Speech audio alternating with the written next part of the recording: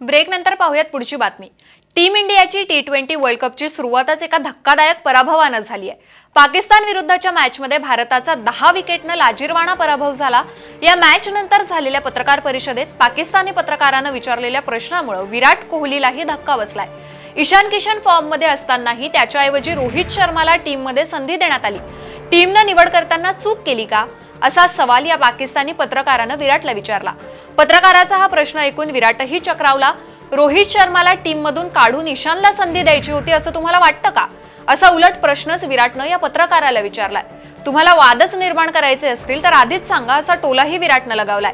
ईशान किशनने दोन्ही सराव सामन्यांमध्ये धमाकेदार कामगिरी केली होती, पण या सामन्यात विराटने त्याच्याऐवजी सूर्यकुमार यादववर विश्वास टाकला। सूर्यकुमार यादवही चमकला नाही, तर रोहित शर्मा खातही न उघडता पहिल्याच चेंडूवर बाद झाला। कालच्या लाजिरवाणा पराभवानंतर आधीच विराट आणि टीम इंडिया सोशल मीडियावर ट्रोल होतीये आणि आता या व्हिडिओ नंतर विराटवर जोरदार टीका होतीये।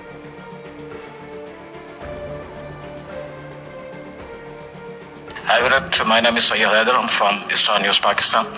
My question regarding the selection of the team. Many people they were talking about the selection that Ishan Kishan, he has played very well in the warm-up matches. So, do you think that it's a mistake, Ishan Kishan, if he could play and then he can do better than Rohit Sharma? Next question. It's a very brave question. What do you think, sir? What do you think the team? No, I played the team that I thought was the best. What is your opinion? No, I'm just asking you. Will you drop Rohit Sharma? I'm not going to comment you. From T20 internationals? Will you drop Rohit Sharma?